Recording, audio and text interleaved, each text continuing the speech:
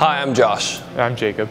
And this summer we're working on research in the engineering department at Swarthmore College.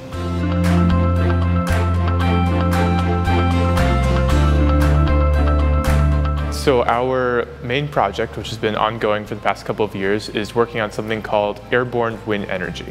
Airborne wind energy, or AWE for short, is a growing field in engineering and specifically aerodynamics to try to capture wind energy from high altitude airstreams. It's a relatively new field, and so a bunch of academic and industry organizations are just getting into it, and Swarthmore College is one of those. So specifically what AWE is you put a kite high up into an airstream, and then you have the lift that's produced by that kite pull on a tether which is connected to a grounded generator. As that tether unwinds and is pulled up by the kite, it unspools the generator on the ground, which creates electricity.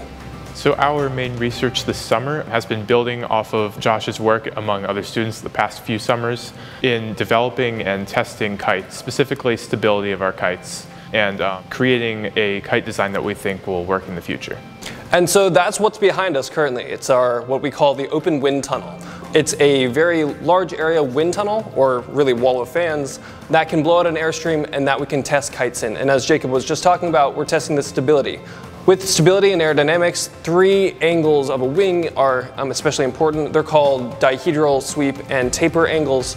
And so this summer we're kind of investigating how those angles tie into stability of a kite. And this is pretty new research, at least for us.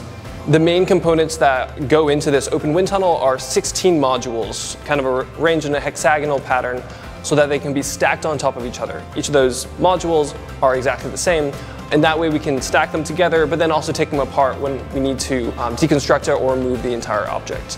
So all this research that we've done this summer is just a small part of this long-term ongoing project, and we hope that this project will inspire future engineers here at Swarthmore College.